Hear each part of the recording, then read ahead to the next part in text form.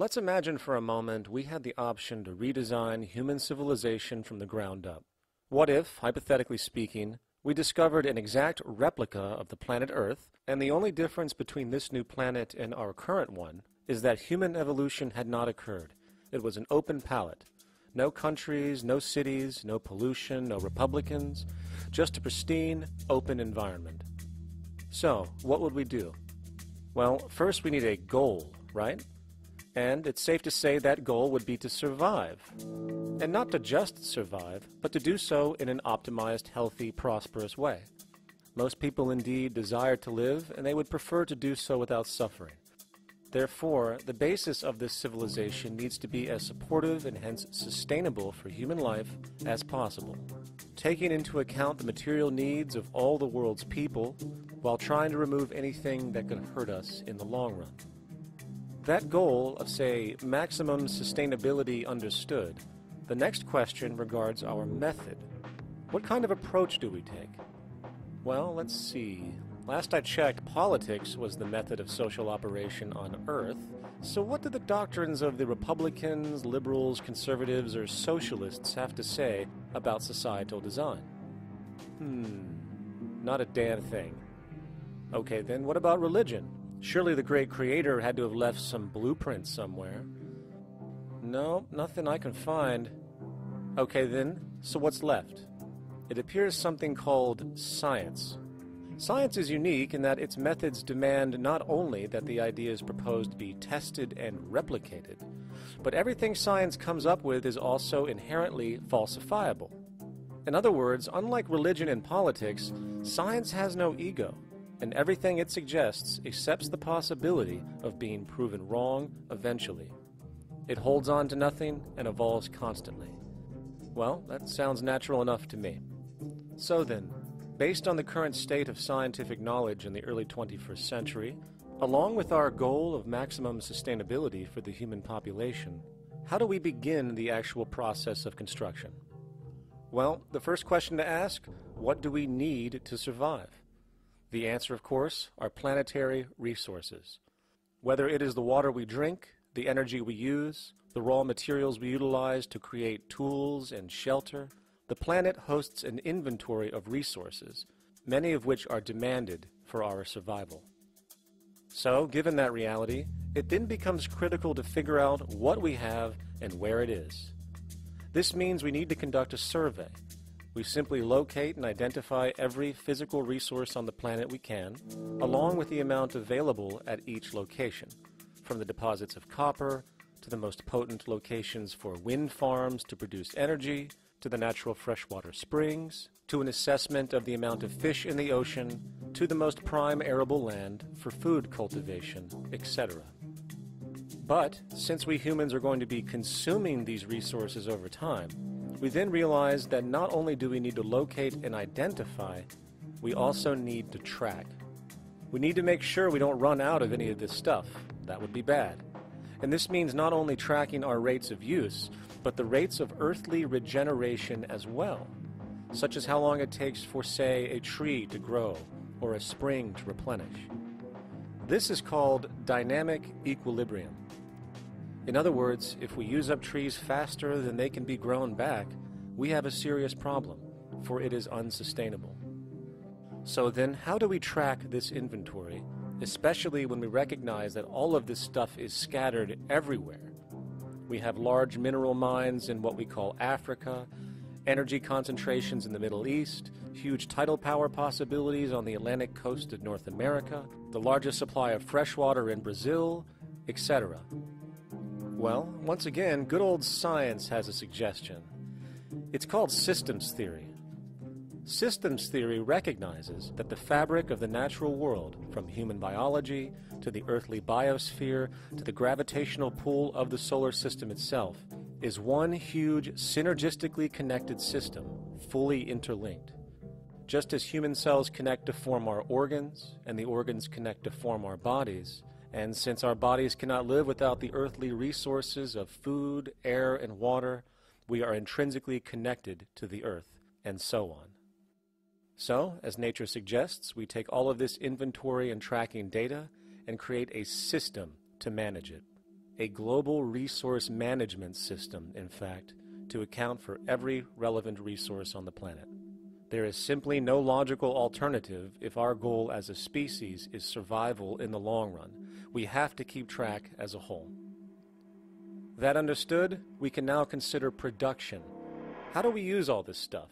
What will our process of production be, and what do we need to consider to make sure it is as optimized as possible to maximize our sustainability? Well, the first thing that jumps right out at us is the fact that we need to constantly try and preserve.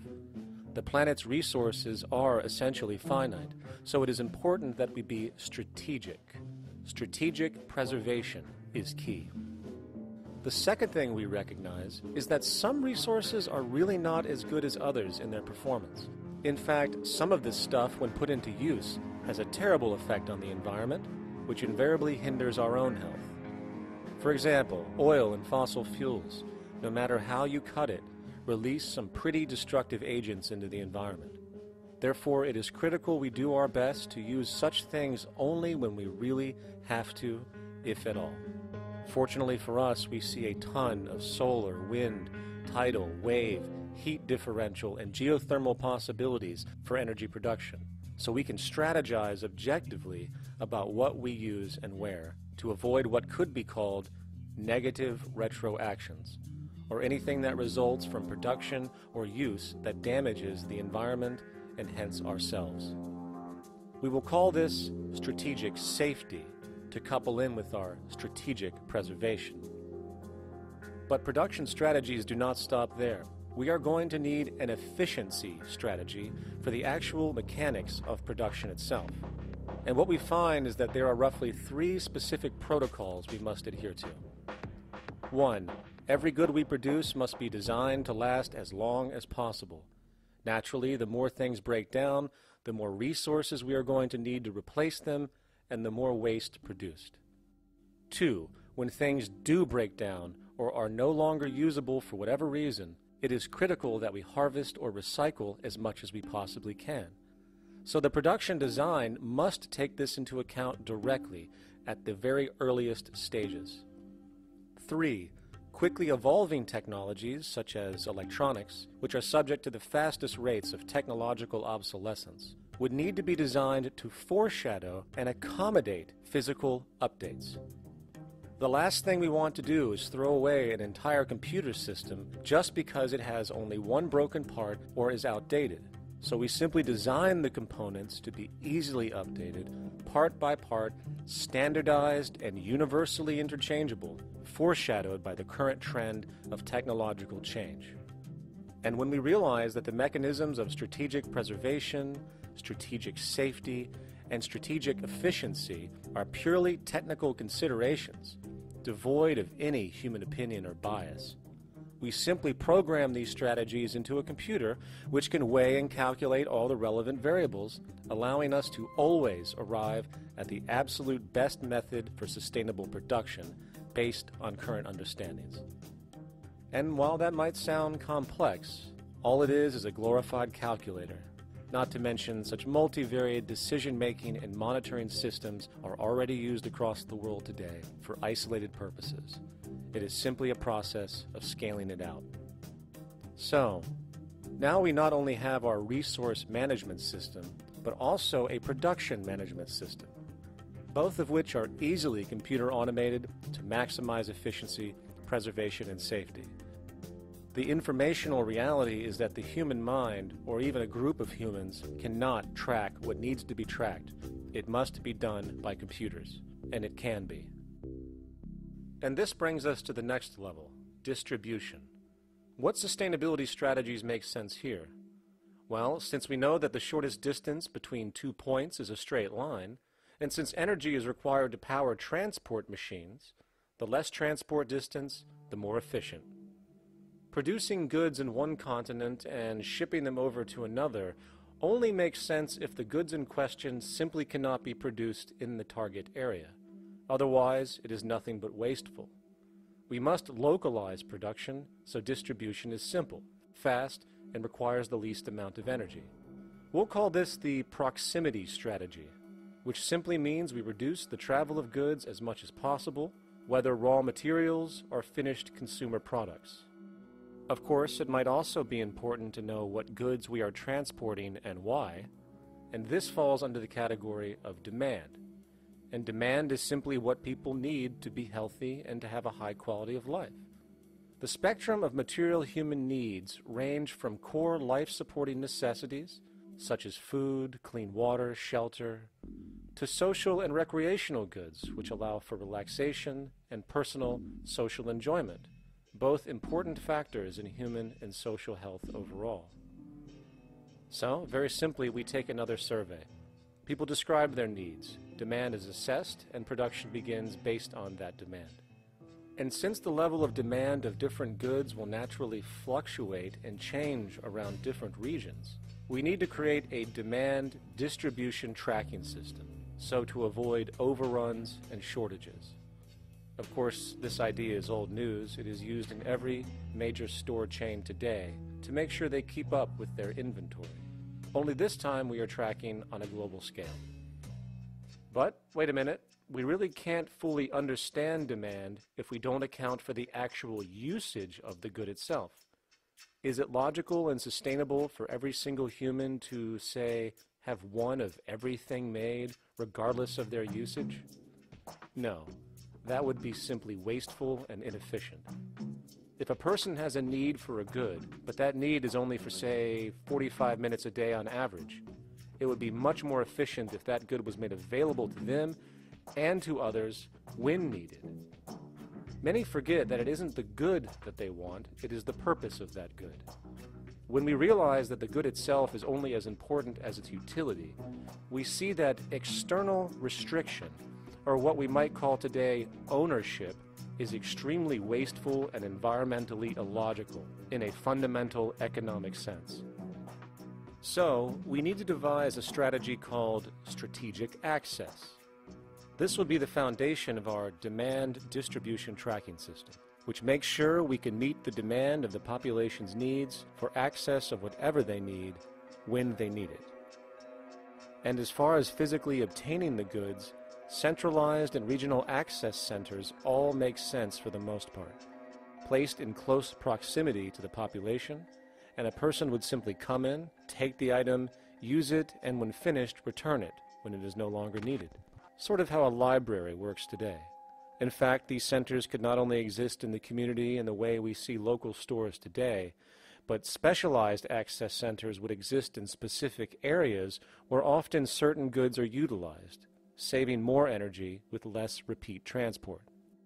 And once this demand tracking system is in order, it is tied into our production management system, and of course into our resource management system, hence creating a unified, dynamically updating, global economic management machine that simply makes sure we remain sustainable, starting with securing the integrity of our finite resources, moving to make sure we only create the best, most strategic goods possible, while distributing everything in the most intelligent and efficient way. And the unique result of this preservation-based approach, which is intuitively counter to many, is that this logical, ground-up, empirical process of preservation and efficiency, which can only define true human sustainability on this planet, would likely enable something never before seen in human history. Access abundance, not just for a percentage of the global population, but the entire civilization. This economic model, as was just generalized, this responsible systems approach to total Earth resource management and processes, designed again to do nothing less than take care of humanity as a whole in the most efficient and sustainable way, could be termed a resource-based economy. The idea was defined in the 1970s by structural engineer Jacques Fresco. He understood back then that society was on a collision course with nature and itself, unsustainable on every level, and if things didn't change, we would destroy ourselves one way or another. Are all these things you're saying, Jacques, could they be built with what we know today, or are some of these things, are you guessing based on what we know today? No. All of these things can be built with what we know today. It would take 10 years to change the surface of the earth, to rebuild the world into a second Garden of Eden. The choice lies with you. The stupidity of a nuclear arms race, the development of weapons, trying to solve your problems politically by electing this political party or that political party, that all politics is immersed in corruption. Let me say it again. Communism, socialism, fascism, the Democrats, the liberals, we want to absorb human beings. All organizations that believe in a better life for man, there are no Negro problems or Polish problems or Jewish problems or Greek problems or women's problems. They're human problems. I'm not afraid of anybody. I don't work for anyone. No one can discharge me. I have no boss. I am afraid to live in the society we live in today. Our society cannot be maintained by this type of incompetency. It was great, the free enterprise system, about 35 years ago. That was the last of its usefulness. Now we've got to change our way of thinking or perish. The horror movies of the future will be our society, the way it didn't work. And politics would be part of a horror movie. Lots of people today use the term cold science because they're analytical. And they don't even know what analytical means. Science means closer approximations of the way the world really works. So it's telling the truth, is what it is. A scientist doesn't try to get along with people. They tell them what their findings are. They have to question all things. And if some scientist comes up with an experiment that shows certain materials have certain strength, other scientists have to be able to duplicate that experiment and come up with the same results. Even if a scientist feels that an airplane wing, due to mathematics or calculations, can hold up a given amount of weight, they still pile sandbags on it to see when it breaks. And they say, you know, my calculations are right, or they're not correct. I love that system because it's free of bias and free of thinking that math can solve all the problems. You have to put your math to test also. I think that every system that can be put to test should be put to test. And that all decisions should be based upon research. A resource-based economy is simply the scientific method applied to social concern, an approach utterly absent in the world today. Society is a technical invention, and the most efficient methods of optimized human health, physical production, distribution, city infrastructure, and the like reside in the field of science and technology, not politics or monetary economics. It operates in the same systematic way as, say, an airplane, and there is no Republican or liberal way to build an airplane. Likewise, nature itself is the physical referent we use to prove our science, and it is a set system, emerging only from our increased understanding of it. In fact, it has no regard for what you subjectively think or believe to be true. Rather, it gives you an option. You can learn and fall in line with its natural laws and conduct yourself accordingly, invariably creating good health and sustainability, or you can go against the current to no avail. It doesn't matter how much you believe you can just stand up right now and walk on the wall next to you. The law of gravity will not allow it. If you do not eat, you will die. If you are not touched as an infant, you will die. As harsh as it may sound, nature is a dictatorship, and we can either listen to it and come in harmony with it, or suffer the inevitable adverse consequences. So, a resource-based economy is nothing more than a set of proven, life-supporting understandings where all decisions are based upon optimized human and environmental sustainability. It takes into account the empirical life ground, which every human being shares as a need, regardless, again, of their political or religious philosophy. There is no cultural relativism to this approach. It isn't a matter of opinion. Human needs are human needs, and having access to the necessities of life, such as clean air, nutritious food, and clean water, along with a positively reinforcing, stable, nurturing, and non-violent environment, is demanded for our mental and physical health, our evolutionary fitness, and hence the species' survival itself. A resource-based economy would be based upon available resources. You can't just bring a lot of people to an island or build a city of 50,000 people without having access to the necessities of life. So when I use the term a comprehensive systems approach, I'm talking about doing an inventory of the area first and determining what that area can supply, not just architectural approach, not just design approach, but design must be based on all of the requirements to enhance human life. And that's what I mean by an integrated way of thinking. Food, clothing, shelter, warmth, love, all those things are necessary. If you deprive people of any of them, you have a lesser human being, less capable of functioning. As previously outlined, a resource-based economy's ground-up, global, systems approach to extraction, production, and distribution is based upon a set of true economic mechanisms, or strategies, which guarantee efficiency and sustainability in every area of the economy. So, continuing this train of thought regarding logical design, what is next in our equation? Where does all this materialize? Cities. The advent of the city is a defining feature of modern civilization. Its role is to enable efficient access to the necessities of life, along with increased social support and community interaction. So how would we go about designing an ideal city? What shape should we make it? Square? Trapezoid? Well, given we're going to be moving around the thing, we might as well make it as equidistant as possible for ease, hence the circle. What should the city contain? Well, naturally we need a residential area, a goods production area, a power generation area, an agricultural area. But we also need nurturing as human beings, hence culture, nature, recreation, and education. So let's include a nice open park, an entertainment events area for cultural purposes and socializing, and educational and research facilities. And since we're working with a circle, it seems rational to place these functions in belts based on the amount of land required for each goal, along with ease of access. Very good. Now, let's get down to specifics. First, we need to consider the core infrastructure, or intestines, of the city organism. These would be the water, good, waste, and energy transport channels.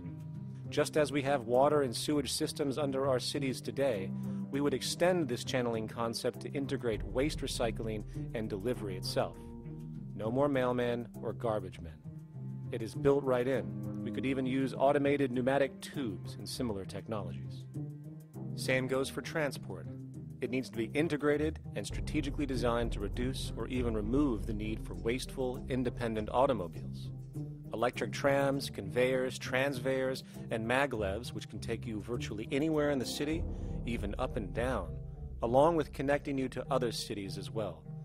And of course, in the event an automobile is required, it is automated by satellite for safety and integrity. In fact, this automation technology is in working order right now. Automobile accidents kill about 1.2 million people every single year, injuring about 50 million. This is absurd and doesn't have to occur. Between efficient city design and automated driverless cars, this death toll can be virtually eliminated. Agriculture. Today, through our haphazard, cost-cutting industrial methods, using pesticides, excessive fertilizers, and other means, we have successfully destroyed much of the arable land on this planet, not to mention also extensively poisoning our bodies. In fact, industrial and agricultural chemical toxins now show up in virtually every human being tested, including infants. Fortunately, there is a glaring alternative: the soilless mediums of hydroponics and aeroponics, which also reduce nutrient and water requirements by up to 75% of our current usage. Food can now be organically grown on an industrial scale in enclosed vertical farms, such as in 50-story 1-acre plots, virtually eliminating the need for pesticides and hydrocarbons in general. This is the future of industrial food cultivation: efficient, clean, and abundant. So, such advanced systems would be, in part, what comprise our agricultural belt, producing all the food required for the entire city's population, with no need to import anything from the outside, saving time, waste, and energy. And speaking of energy, the energy belt would work in a systems approach to extract electricity from our abundant renewable mediums. specifically wind, solar, geothermal, and heat differentials, and if near water potentials, tidal and wave power. To avoid intermittency and make sure a positive net energy return occurs, these mediums will operate in an integrated system, powering each other when needed, while storing excessive energy to large supercapacitors under the ground, so nothing can go to waste. And not only does the city power itself, particular structures will also power independently and generate electricity through photovoltaic paints, structural pressure transducers, the thermocouple effect, and other current but underutilized technologies. But of course, this begs the question, how does this technology and goods in general get created in the first place? This brings us to production. The industrial belt, apart from having hospitals and the like, would be the hub of factory production. Completely localized overall, it would of course obtain raw materials by way of the global resource management system just discussed, with demand being generated by the population of the city itself. As far as the mechanics of production, we need to discuss a new, powerful phenomenon which was sparked very recently in human history and is on pace to changing everything. It's called mechanization, or the automation of labor. Well, if you look around you, you'll notice that almost everything that we use today is built automatically. Your shoes, your clothes, your home appliances, your car, and so on, they are all built by machines in an automatic way. Can we say that the society has not been influenced by these major technological advancements? Of course not. These systems really dictate new structures and new needs, and they make a lot of other things obsolete. So we've been going up in the development and use of technology in an exponential way. So definitely automation is going to continue. You cannot stop technologies that just make sense. Labor automation through technology is at the bottom of every major social transformation in human history. From the agricultural revolution and the invention of the plow, to the industrial revolution and the invention of the powered machine, to the information age we live in now through essentially the invention of advanced electronics and computers. And with regard to advanced production methods today, mechanization is now evolving on its own, moving away from the traditional method of assembling component parts into a configuration into an advanced method of creating entire products in one single process. Like most engineers, I'm fascinated by biology because it's so full of examples of extraordinary pieces of engineering. And absolutely, what biology is the study of things that copy themselves. Of course, that's good a definition of life as we've got. Again, as an engineer, I've always been intrigued by the idea of machines that would copy themselves. RepRap is a three-dimensional printer. That's to say, it's a printer that you plug into a computer, and instead of making two-dimensional sheets of paper with patterns on, it makes real, physical, three-dimensional objects. Now, there's nothing new about that. 3D printers have been around for about 30 years. Big thing about RepRap is that it prints most of its own parts. So if you've got one, you can make another one and give it to a friend, as well as being able to print lots of useful things. From the simple printing of basic household goods in your home, to the printing of an entire automobile body in one swoop, advanced automated 3D printing now has the potential to transform virtually every field of production, including home construction. Contour crafting is actually a fabrication technology, the so-called 3D printing, when you directly build a 3D object from a computer model. Using contour crafting, it will be possible to build a 2,000 square foot home entirely by the machine in one day. The reason that people are interested in automating construction is that it really brings a lot of benefits. For example, construction is pretty labor intensive, and although it provides job for a sector of the society, it also has issues and complications. For example, construction is the most dangerous job that there is. It is worse than mining and agriculture. It has got the highest level of fatality almost in every country. Another issue is the waste. An average home in the United States has 3 to 7 tons of waste. So this is huge if we look at the impact of construction and knowing that about 40% of all materials in the world are used in construction. So big waste of energy and resources and big damage to the environment as well. Making homes using hammers and nails and wood with the state of our technology today is really absurd and will go the way of our labor class in regards to manufacturing in the United States. Recently, there was a study by economist David Autor of MIT that states that our middle class is obsolete and being replaced by automation. Quite simply, mechanization is more productive, efficient, and sustainable than human labor in virtually every sector of the economy today. Machines do not need vacations, breaks, insurance, pensions, and they can work 24 hours a day every day. The output potential and accuracy compared to human labor is unmatched. The bottom line, repetitive human labor is becoming obsolete and impractical across the world, and the unemployment you see around you today is fundamentally the result of this evolution of efficiency in technology.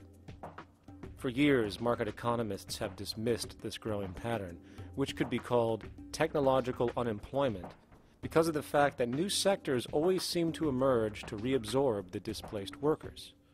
Today, the service sector is the only real hub left and currently employs over 80% of the American workforce, with most industrialized countries maintaining a similar proportion. However, this sector is now being challenged increasingly by automated kiosks, automated restaurants, and even automated stores. Economists today are finally acknowledging what they have been denying for years. Not only is technological unemployment exacerbating the current labor crisis we see across the world due to the global economic downturn, but the more the recession deepens, the faster the industries are mechanizing. The catch, which is not realized, is that the faster they mechanize to save money, the more they displace people, the more they reduce public purchasing power. This means that while the corporation can produce everything more cheaply, fewer and fewer people will actually have money to buy anything, regardless of how cheap they become. The bottom line is that the labor for income game is slowly coming to an end. In fact, if you take a moment to reflect on the jobs which are in existence today, which automation could take over right now if applied, 75% of the global workforce could be replaced by mechanization tomorrow. And this is why, in a resource-based economy, there is no monetary market system, no money at all, for there is no need.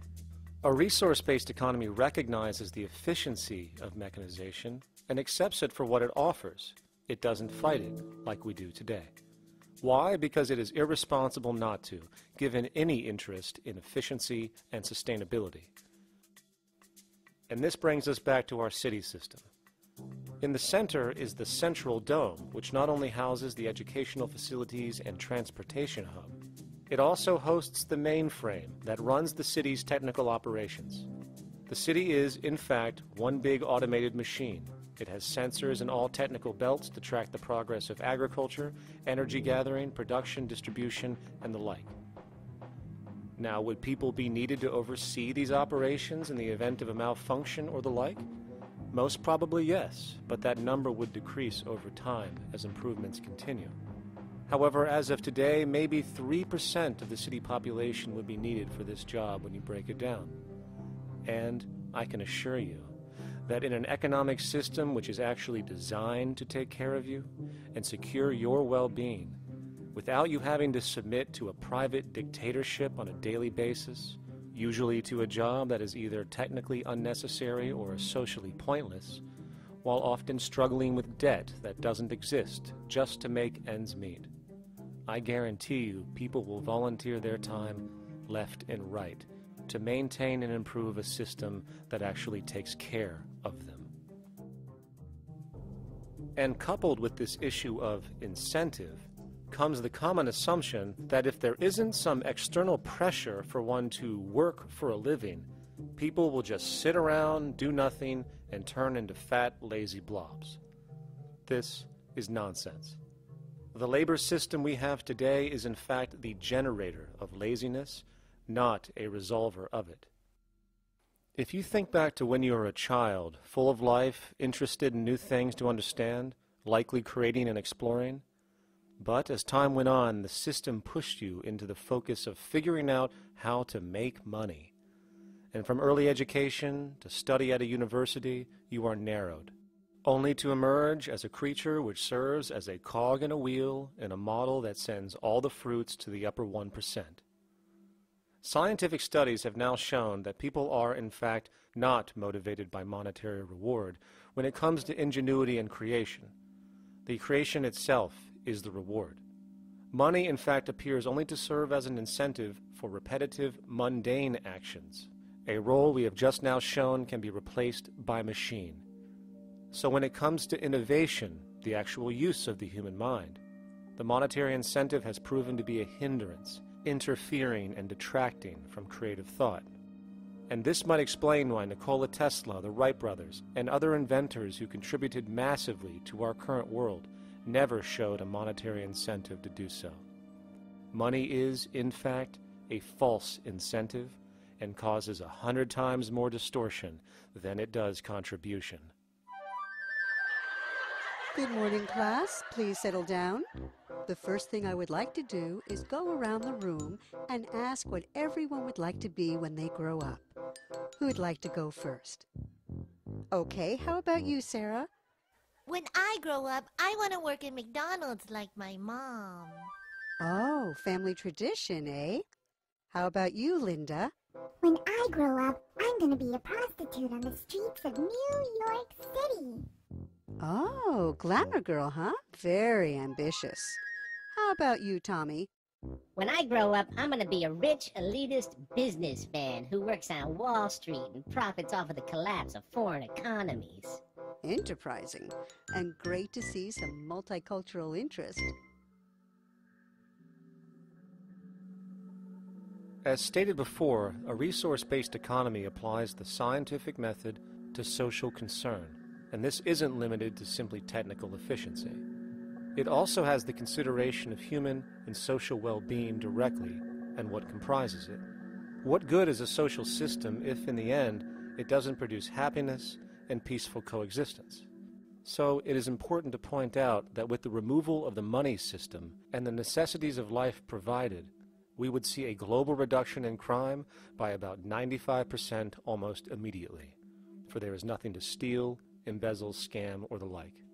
95% of all people in prisons today are there due to some monetary-related crime or drug abuse, and drug abuse is a disorder, not a crime. So what about the other 5%, the truly violent, often seeming to some as being violent for the sake of being violent? Are they just evil people?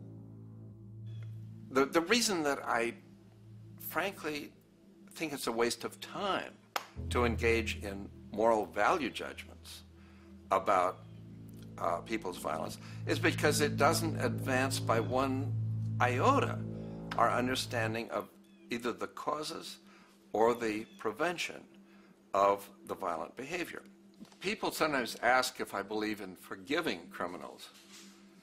My answer to that is, no, I don't believe in forgiveness any more than I believe in condemnation. It's only if we as a society can take the same attitude of treating violence as a problem in public health and preventive medicine rather than as a moral evil. It's only when we make that change in our own attitudes and assumptions and values that we will actually succeed in reducing the level of violence rather than stimulating it, which is what we do now. The more justice you seek, the more hurt you become, because there's no such thing as justice. There is whatever there is out there. That's it. In other words, if people are conditioned to be racist and bigots, if they're brought up in an environment that advocates that, why do you blame the person for it? They're a victim of a subculture. Therefore, they have to be helped. The point is, we have to redesign the environment that produces aberrant behavior. That's the problem, not putting a person in jail. That's why judges, lawyers, freedom of choice, such concepts are dangerous, because it gives you misinformation that the person is bad or that person is a serial killer. Serial killers are made, just like soldiers become serial killers with a machine gun. They become killing machines, but nobody looks at them as murderers or assassins, because that's natural. So we blame people. We say, well, this guy was a Nazi, he tortured Jews. No, he was brought up to torture Jews. Once you accept the fact that people have individual choices and they're free to make those choices, free to make choices means without being influenced. And I can't understand that at all. All of us are influenced in all our choices by the culture we live in, by our parents, and by the values that dominate. So we're influenced. So there can't be free choices. What's the greatest country in the world? The true answer, I haven't been all over the world, and I don't know enough about different cultures to answer that question. I don't know anybody that speaks that way. They say, good old USA, the greatest country in the world. There's no survey. Have you been to India? No. Have you been to England? No. Have you been to France? No. What do you make your assumptions on? They can't answer. They get mad at you. They say, well, goddamn it, who the hell are you to tell me what to think? You know, don't forget, you're dealing with aberrated people. They're not responsible for their answers. They're victims of culture. That means they've been influenced by their culture.